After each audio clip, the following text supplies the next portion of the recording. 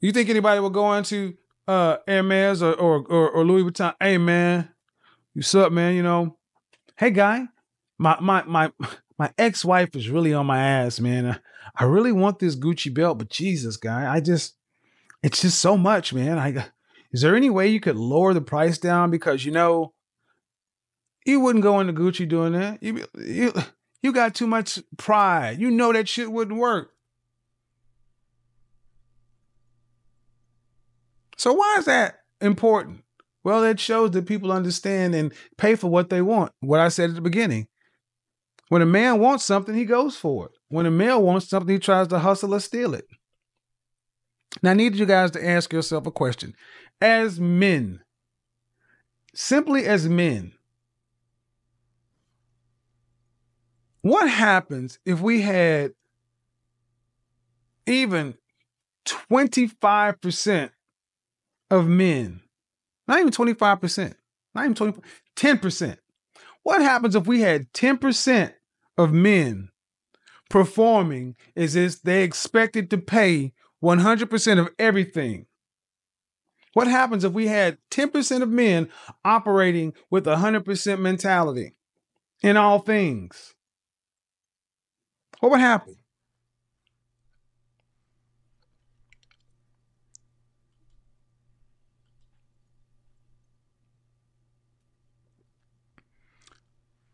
I'm going to answer this question that you timed out. Aishin, you're the guy who called in to get a consultation, and I told you to book a consultation, and you didn't. Here's what I want you to do for me, dude. You called in here on the wrong show, and I told you what to do. You need help, man. Book a session. I'm not going to answer your questions. Part of your problem is you're very feminine. And you acting and continue to ask for shit after you've been told. I'm using this as a teaching lesson. You've been told what to do, young male, and yet you've not handled yourself like a man. You're still moving like a woman, feminine energy. You're in the chat room. You follow this channel, cool. But you specifically raised your hand and said, I need help. And you were in the wrong space. You were trying to get a free lunch. Feminine. I helped you, pointed you in the right direction. Your job as a man should have been to follow through. But the problem is, as a young male, you are void of masculinity, so you move like a feminine. You're going to continue to meet resistance with masculine men. You get nothing over here. Pay your way.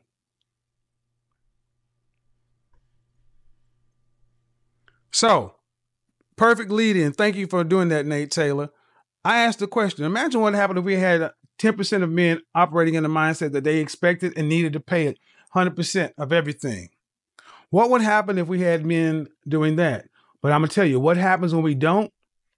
You just had what just happened. When we don't have men operating that way, you get what just happened with that young guy. What happens if you had men expecting that at least 10%? You'd have a leading class. You'd have a business class. You'd have actual leaders, power brokers that could deal with any group of men and compete and win. All you guys who know good and damn well you got that fire burning inside of you and you want to be the best you can. Imagine if you know you had it, you know you could look out and see other men like you. What could you do if 10 out of every 100 men were cut from that 100% cloth? Would you like to live in a neighborhood with those men? Would you like your home to be on the block with those guys? Because you know your yard will look a certain way. You know their yard will look a certain way. There'll be no trash in the yard. There'll be no oil stains in the driveway. Imagine what a neighborhood of 100% men look like. Imagine what a neighborhood of 100% young men look like. A bunch of young men on their big wheels or their tricycles, seeing a bunch of 100% men, whether they're married or single, seeing a bunch of 100% men everywhere they go on Saturday. Coming out of the house on suit Saturday. On Sunday, getting up and cutting the yard. Imagine a bunch of young men riding bikes, doing whatever, and they see a bunch of men cutting the yard. I see Mr. Bowtie Fragrance guy over there, and you know what? I know my noob hates edging. I know he hates edging. He knows I hate weed eating. I go over and edge his stuff. Fi comes over and weed eats my stuff. I high five his Noop in training. I say hello to his silhouette wife, and I say hey to his little baby girls. Really? All you need is 10%. A bunch of 100% men who say, you know what, regardless of what happened, my mindset is I got to get out there and make it happen. I'm going to tell you right now, women, your money is no good with me. The women I deal with, you don't bring money with me. I don't care what you do. Pull out your wallet if you want to. You will get fired doing that shit with me. Yes, I don't play that bullshit. Don't even push it forward like you're about to do something. I'll tell you a little story. God damn it. Because I'm about to get to you ladies. Oh, I'm about to rip y'all up too. In a good way.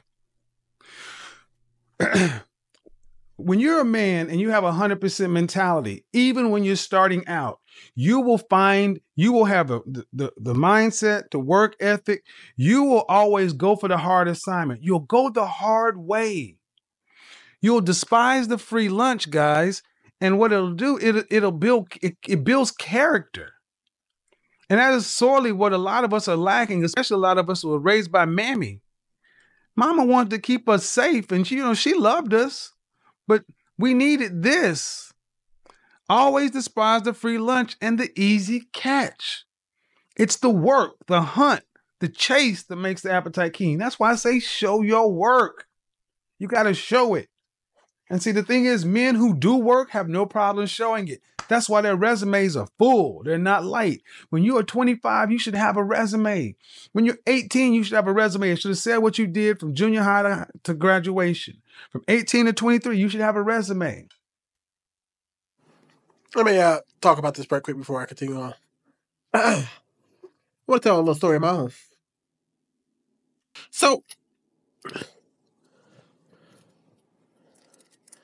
I love the part talking about always doing the hard work. I remember when I first started college. So, I was in college, I'm chilling, and we had this little place where people who didn't live on campus could hang out. And so I would hang out in that room because after a certain time, nobody would ever go in there. So I remember spending every single night studying. I didn't do anything else. Should have worked out more, but I didn't. I did that next semester. But my first semester, that's all I did. Made great grades. Second semester comes along, and I decided to do this whole work-life balance. And I started to hang out with people more. My grades dropped. And then my third semester, I found a way to do both. I found a way to live kind of a life, but also work hard. I want to say this. What I learned in the semester I worked hard and the semester I didn't work hard, it's so much easier to relax when you work hard. Because when you're slacking, it makes everything hard. That's why the third semester I was able to put it together. I knew where to work hard, and it allowed me to relax. Because I would study so much, I get so far ahead on homework, or get so far ahead on shit, that I could take off most of the time. Like, I could go do stuff on the weekend with my friends because I put in the work during the week. Or maybe I put in the work in the last 2 weeks, and now I can go to this event because I'm not stressing about work or homework. When I was trying to take it easy, I was stressed out all the time. In most cases, if you work hard, you can take it easy when it's needed. I'm not saying work hard to take life easy, but if you just put in the work and work hard as fuck, I'm telling y'all, when it comes time to rest, it feels like the best rest of your life. You know what I'm talking about. Imagine, let's say something you can understand. Football. If you ever played football in high school, or if you did cheerleading or dance or gymnastics or volleyball or something, anything, chess club, it doesn't matter. You remember that time when you go to football practice or you go to practice every day, 2 days, and if you're in multiple sports, you got a sport in the morning, and you got a sport in the afternoon, and you got games on the weekends. You know the great feeling on that Sunday when there's no football for you, there's no games for you, and you can just sit back. You wake up on Sunday morning, and you just feel relaxed, right? Even better when the season is the off season and you don't have much going on. All your schoolwork is done, all that's done, your sports are over. Then you can sit back and let your body just heal. And then when you come back that next semester or the next whatever, you feel ready to go again. The fire is right back in you because you put in a lot of hard ass work and then you got the adequate amount of time to rest. When you work hard, number one, it makes, for you guys who hate your jobs, and I get it, especially if you're somebody who like works out a lot and you have a job that you just sit around and do nothing all day, those are hard, like a office job. Those are killers. But if you're a person who works a job where you work out all the damn time, if you work out hard, it may make the job a little bit easier. Sometimes it doesn't. The heat's still gonna kill you. But I'm saying if you work hard, it will make even your jobs easier. Here's another example. So when I was young, man, again, I remember I told this story, but I want to go a little bit more in depth. When I used to go to work early so I could learn how to sell properly, learn on the information, I work for these banks and I needed to learn how to give out money, how you got the money. It's kind of like insurance, you know what I mean? Like if your house burns down, I'm going to teach y'all a little something. So when your house burns down or a tragedy happens, if your insurance company, you have an insurance company, they most likely are not going to give you all the money up front. They're going to give you maybe 10%, 15%, 25%, and you have to use that money, get the house to a certain area. A house inspector will come out, or an inspector from the insurance company will come out, inspect the place, say, hey, I believe this is 25% done. They will take that inspection, give it back to your insurance company. Your insurance company will then go, okay, we see everything is good. Here's 50%. Here's another 25%. You get it 25%, and then we'll give you more money, right? So what would happen sometimes is people would get 25%, go find a contractor, and this contractor would say, hey, how much money did you get? And you would say, I got X amount. And the contractor would make whatever they were doing, make it that amount. So you have to tell people, hey, do not tell them how much money you have.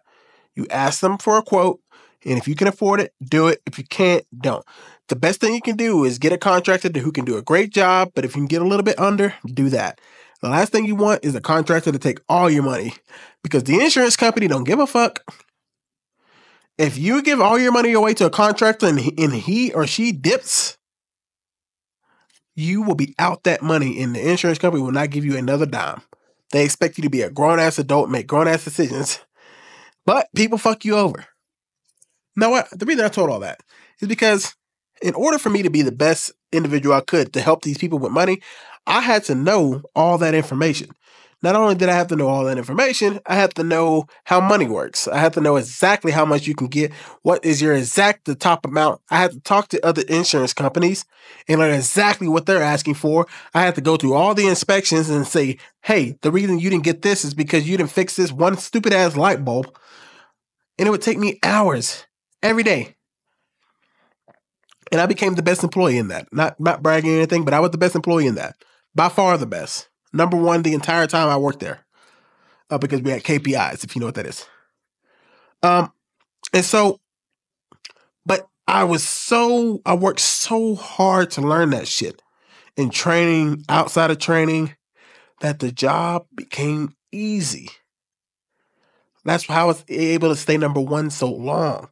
Because I knew it like the back of my fucking hand. Anytime something new came up or a new policy came in, I knew it. Wasn't perfect, but I knew it.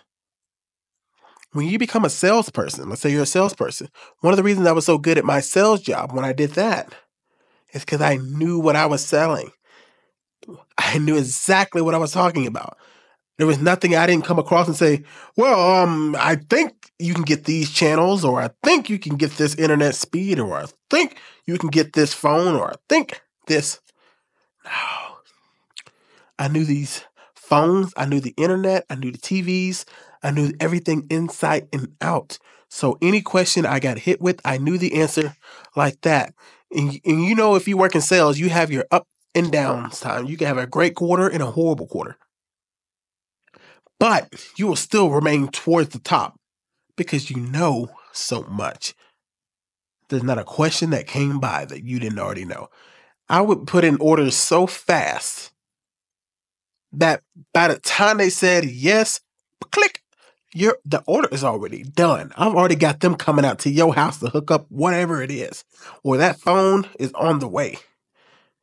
Because as soon as you get the yes, I'm already done. I don't have to go, hey, here's your price. Hold on, let me do this. Nope. See, that's like, all right, so here's your price and here's what you're going to be paying. I want to make sure you know this is what you're paying. Hey, one more time. This is what you will be paying a month. Okay, got it? All right, click. I'm out of there. I didn't want to be deceitful. I wanted to let them know what they were paying. But I want to make sure I had it ready to go. Because the second you hesitate, if you know anything about cold calling, the second you fuck up, you get... I'm saying all this shit to say this, guys. If you work hard, you're going to make money, baby. I wasn't the best salesman, okay? I was in the top 5 every time. Not always the best. There were some people who were good too. But I'm in that top 5. And when I was doing insurance, top. Because the more you put into your craft, the better you get. Work hard, and it will come to you. Work hard, and the shit will be easy to you. And now I'm going to say something that negatively on me. And this is something I want to work on. I just said earlier, I got to work harder on other stuff. If I put myself in better physical shape, I'm not shitting you here. I'm not shitting. I'm just not shitting. If I was to put more time and effort into my working out and all that, which I've got to get better at now, but I'm telling you, and I believe this with my whole fucking mind, the views and the money will come with that too. I think my personality can get me money and get me views. Being in shape gets you more than that.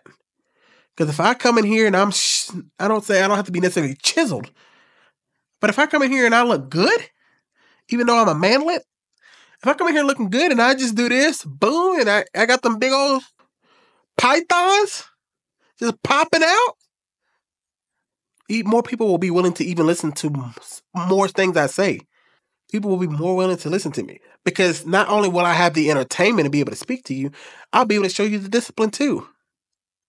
Right? Not only am I consistent in the videos or consistently live streaming when I'm not working, I can also consistently say, hey, what I'm saying is fucking true. You can see it. So work hard, and that shit will be the easy part. You work hard working out, you work hard doing that. Looking good on camera will be the easy part. Just clicking on the camera and just go and record or start stream. That'll be the easy part. Be like, huh. If y'all ever watched a movie called The Devil's Advocate, when he's on the top of the rooftop and he's talking, and then there's the part where he says, Keanu Reeves says, well, what about the money? And then Al Pacino, he says, money. Now that's the easy part. That's what I love. That's what I want to say to myself when I hop on this camera. When people are like, if shit had ever happened for me and I'm making money off this, like really making money off this, and people are like, well, talk about the money part, Trey. And I'm like, money? Money on YouTube? Money in live streaming? Money doing whatever I'm doing? That's the easy part. That's the easiest part. Making money is the easiest part, baby. Once you put all the blocks together, that's the easy part. I don't like this guy. Well, I'm not even gonna say his name because I don't like him. But I was listening to these streamers and they were talking. And one of the things that came up was them talking about, man, people hate on us because we make money now. And for the most part, we just turn on the camera and talk.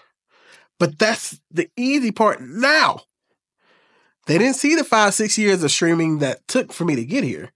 The hours and hours, 10 plus hours of streaming every day to get me here. I'm not talking about me. I'm talking about this streamer. Talking from their perspective. And they said they didn't see all that. They didn't see all the struggles. They didn't see all the grind. They said now that the foundation's built and I know how to do this, making money is the easy part. It don't take nothing to make the money. The hard part now is, checking the analytics, checking to make sure I'm fucking with these brand deals, making sure I'm getting my shit out on time. But the money part, that's the easy part, dog. To y'all, it just looks like I'm just clicking a button and saying stream. But nobody sees all the research and all the shit that goes on outside of that. This is the fall off time for a lot of guys. Get it back on track. 23 to 25, you should, whatever you fell off and did at 18 to 23, shake it off. But 25, clock starts. And 25, the clock starts, and you got to build that resume. The resume is your accomplishments. Show your work. It needs to be top of mind. You got to do whatever you do to keep it on top of your mind. Put it over your door. Play like a champion today. Whatever. Forget all this. Yeah, I screwed this chick. I got 100 chicks. I got this. I got that. Look, man, less than 7% of your time needs to be talking about women. Shout out to Ramil Amir. I love that 7% number. Real movers and shakers, real builders of men. Yeah, we sit around in the executive washroom talking about women, talking about sex and all that, but we only do that for less than 10% of the time. The rest of the time, we talk about building stocks, bonds, derivatives, whatever. We're talking about shit that ain't just them. They're there, but they're apart because we got other shit to talk about. And here's the thing. These guys are never single. Even the butt ugly ones. They ugly, but they look real good on paper. And they tend to have hot wives, hot girlfriends. You can be an ugly dude if you look good where it counts. I only want to deal with men like that. I only want to deal with men like that. I only want to holler at men like that. I only want to be around thorough dudes. I would rather be by myself than be around men that are cheap, timid, and lazy. I don't want that shit rubbing off on me. I grew up blue pill, beta male, single mother raised. I don't need any of that near me.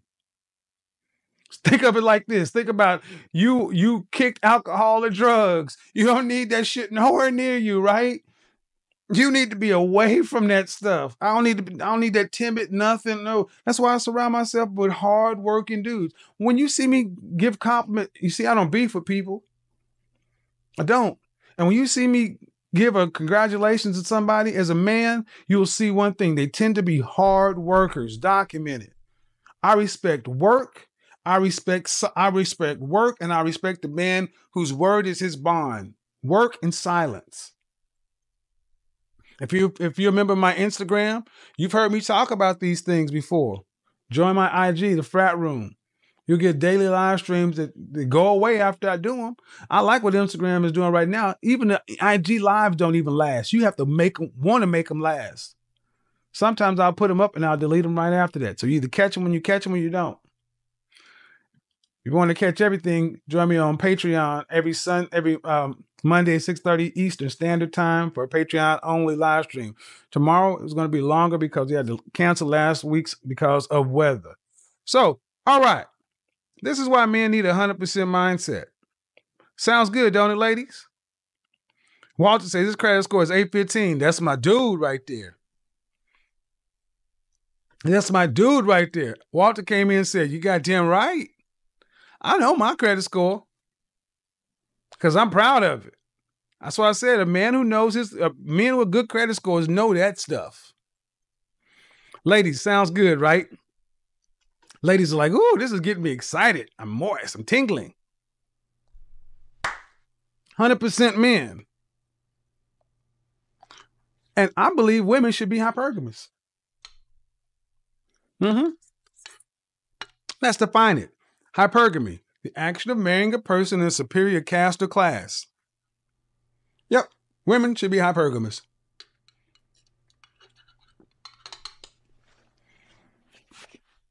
FBI women should be. FBI women should be hypergamous. Feminine, beautiful, inspirational women should be hypergamous. Just like I don't deal with average men, I don't deal with average women. You got to be an above average woman to be hypergamous. You can't be hypergamous. 5'4", 200 pounds. 2 years of community college and a CNA. Get out of here. Hypergamy? Do you want to marry, ladies? Do you want to marry, or whatever you call a marriage, whether state-sponsored or not? You want an emotionally profound and significant long-term, lifelong relationship? Do you want an LTR? Do you want to marry well? I.e. means you want to live in the neighborhood like I just kind of laid out? Or you want to live in a middle class or lower upper class kind of life? See, I was never a suburb kind of guy, but I do like downtown or loft living. That's me. I'm a city guy. Do you want that? Ladies, how many ladies want this thing? How many ladies want this? Ladies, how many ladies do you want this? Do you want to... Ladies, how many ladies want this? Ladies, do you want to be required to work in order to pay significant bills? Listen to the way I phrase that question. Ladies, do you want to be required to have to work in order to pay significant bills? Meaning work ain't optional for you. It's a requirement.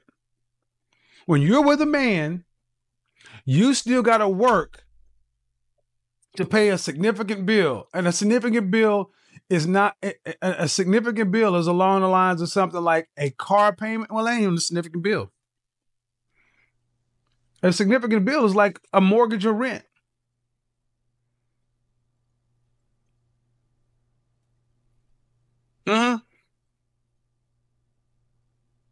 Yeah, significant bill. I'm not talking about variable stuff that you can cut off. You know, mobile phones, you can get a plan. No, I'm talking about a significant bill. I'm talking about several hundred or thousands of dollars a month. Who wants to do that? Ladies? Ladies? Come on, my college educated. Come on, my ski-wees, my whoops, my Z5s, what does Sigma Gamma Rho do? No offense, Sigma Gamma Rho. G-Rho, what do y'all do? Whatever y'all do. Do you want to be required to do this? Stacy-Ann? Toya? Toya said rent in Anaheim makes her cry. It only makes you cry because you need you 100% dude. Let me say this. If you think, guys, I already said this earlier, and I know some men hate that I say this. I know it. Come on now, dog. Come on, man. But if you leave your girl around me, I'm kidding. If you leave your girl around me, seriously, and if they ask me, should I be with him? And y'all aren't married? And y'all aren't engaged? If you're just a boyfriend, I got bad news for you. I'm going to tell her the truth. I'm going to ask her, what life do you want? Do you want to work the rest of your days? Okay? And she says no. I say, well, then you need to find out how much he makes, how much he plans to make, and if he's okay with taking care of you. And if he says no, move on. That's fine. Don't hate him for it. He's allowed to choose just like you're allowed to choose. But if you're fine with working and you want to work, then I won't say a thing. I'll let you keep on living. But see, I'll tell a woman, hey, are you a hypergamous or I won't say hypergamous. Normally most people don't know what that means. But I'll say, do you want to work the rest of your life? Do you want a certain lifestyle? Do you want a rich man? Do you want a poor man? I mean, what do you want? And if a guy is dating this young woman, I'll be like, okay, if you want to be with this man and he's only a young man who's just getting started, but well, okay, just be willing to struggle with him until he gets it. I said, and I'll say, be willing to struggle with him until he gets it, and don't bitch and don't complain. I don't want you to get with the man and he's working his ass off, and you just say you're in love with him, but you're mad that he doesn't make enough. But if that's the case, then get with somebody else. Get with the man who's richer. But just like Kevin said, though, you're gonna have to be in shape. And I tell women what I tell women what I would tell myself. I said, it would not be fair for me to say I want a beautiful ass woman and I'm fat and short. Okay, if I'm going to be short, I got to at least be in shape. And I got to have some money. It's just ridiculous for me to ask for stuff and I know that I don't meet qualifications for an 8, 9, or 10. It's just goofy. So if you're going to want a man, I'll say you want a man who's making real money. Whatever that means to you. But if you're talking about a $300,000 man, oh, you're going to have to look better than this. And I'll tell a woman straight up, you don't look good enough for that. You may get it. You may be one of the few. Maybe he falls in love and you get some stupid ass Cinderella shit. But you don't look good enough for that. But that's okay. You can still get a man who makes good money. You're just not going to get that dude. Or if you do get a man who makes that kind of money, he's going to be way older than you. Maybe in his 50s, 60s. And he on his way out, he just wants a little piece of thing.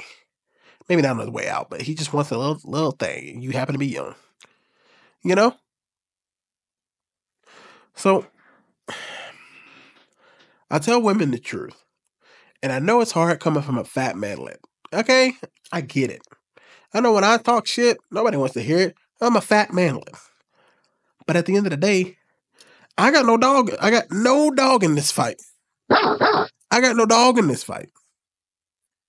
I'm telling you what I know. Okay? I know wealthy men. I'm not necessarily friends with them because I'm not wealthy. But I know them. I know what kind of women they want. What they're going to go after. I'm just telling you. And I talk to other men as well. Not necessarily those wealthy men, but I talk to men who make decent. At the end of the day, man,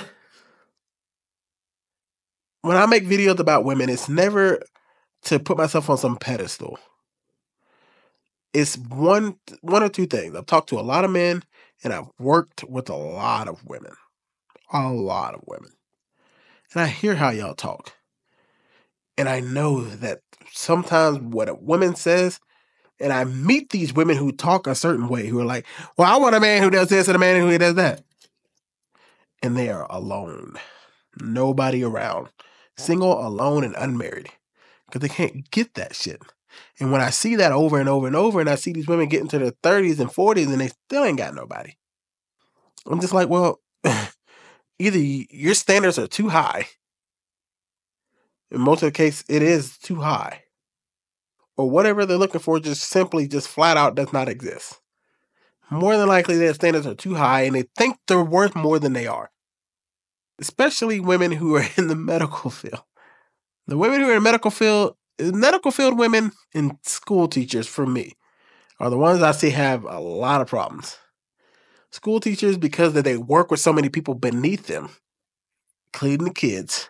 They work with custodians. They work with paraprofessionals. They work with tutors. They work with people who just come in and help them read or help them with math. Just these other people. So these teachers get such a big-ass, fat-ass ego that they end up with nobody.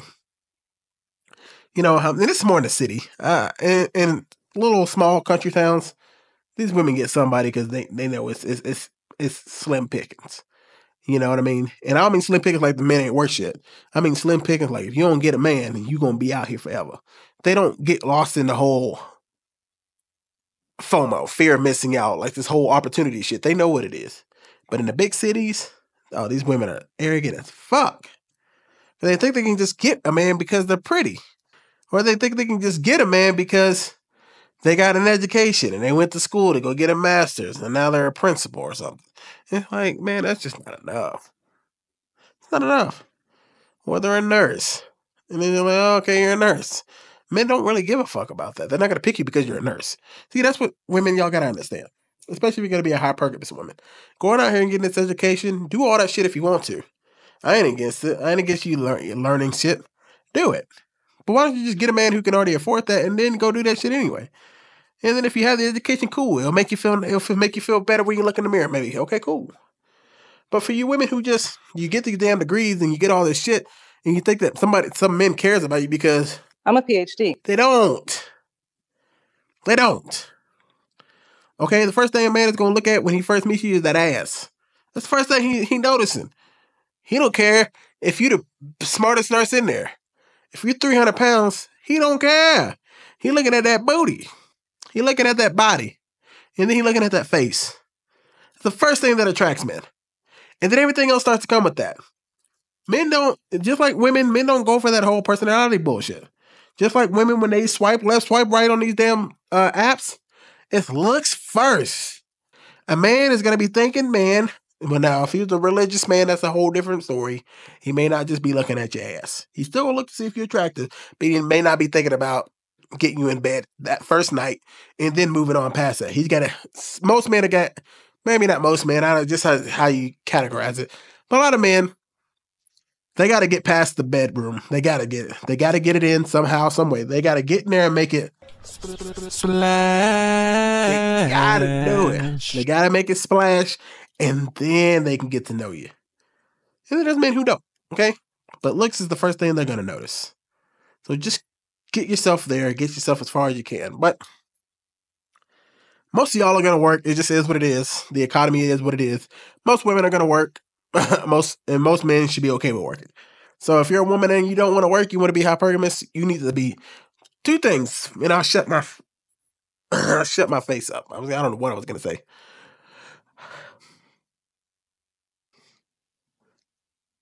You can be a woman and work from home.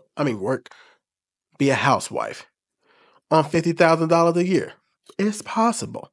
That's not a lot of money to go around. And you may be eating some oodles and noodles sometimes. But there'll be food in the fridge. The lights will be on. And you'll drive maybe one minivan. And y'all might have to share a car. But you can do that. If you really want to be a housewife that bad, you can do it. But if you want to be a housewife and you got these unrealistic expectations, like you're going to be a housewife that gets to go on yachts. If you ain't an 8, 9, or 10, you need to go ahead and hang that dream up. Because you can live in fantasy land all you want and think you're going to get the winning lottery ticket when you're at 5 or at 6. And if you do that shit, you're going to end up all alone because you think, I'm a PhD. You're going to get your education because your looks don't match up, and then you're going to have to go buy a dog and die alone. All because you want a luxury lifestyle. Let it go, babe. Be hypergamous, but be smart too. Don't be stupid.